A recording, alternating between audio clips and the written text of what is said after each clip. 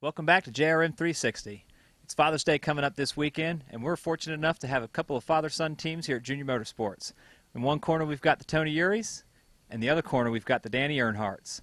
Let's see how well these sons know their dad. If your father wasn't racing, where do you think he'd be? He'd probably still be living with his mom. This is not Bash Your Father hour. When he is stranded at the track for a 4-hour rain delay, what do you think he's doing? Sleeping. No. Actually, he said it was watching movies and watching prank videos. He watch prank videos. He don't watch a movie. He can't stay up long enough to watch it. You show great appreciation for your dad. At what age do you think it's too old to live with your parents? I'd say 28. You really think he said 28? Oh, well, he. What would he? This is the questions we asked him. You're supposed 18. to know. He'd say 18.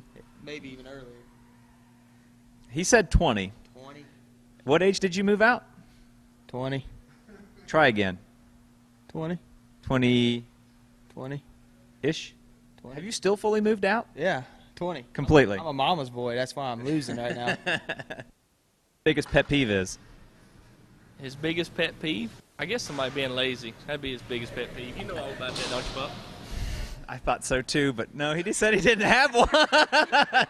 When you were a kid, what was your father's favorite punishment? Grounded. Okay, we'll give you that one. 1 out of 10 ain't bad. I never got spanked. What do you think he said that your #1 talent is? Oh. Making a mess. Yeah, actually he said nothing. I'm sorry, bud. That's real nice. That's just kidding. What do you think he said your #1 talent was? My #1 talent.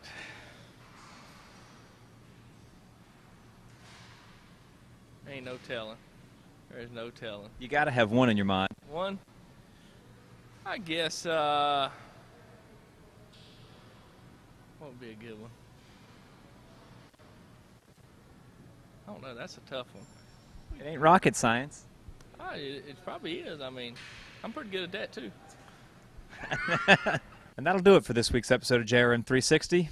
Turns out that they really don't know their dads all that well. And to all you other dads out there, happy Father's Day.